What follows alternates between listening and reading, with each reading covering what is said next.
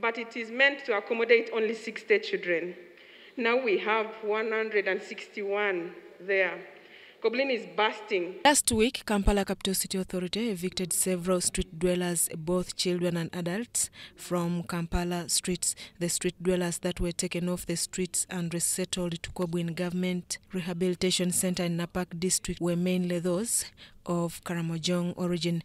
In the matter of national importance presented to the House, Napak District Woman Member of Parliament Faith Nakut informed the House that the condition of street dwellers who were resettled in Koblin is worrying. She also protested the manner in which KCCA handled the eviction of street dwellers, mainly children.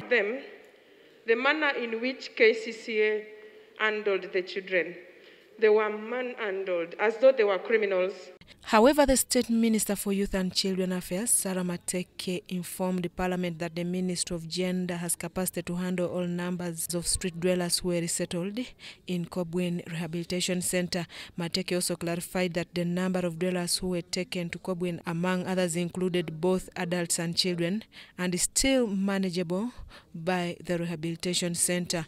But they took there 161, and they were not only children, but there were some adults. I want to inform this House that it is not true that we do not have food. The food is available. Members expressed concern on why the ministry chose to resettle street dwellers to a place they ran away from, which is also apparently insecure. There is apparently war in Karamoja, and you don't know, you do not study the conditions and the reasons why these children left Karamoja.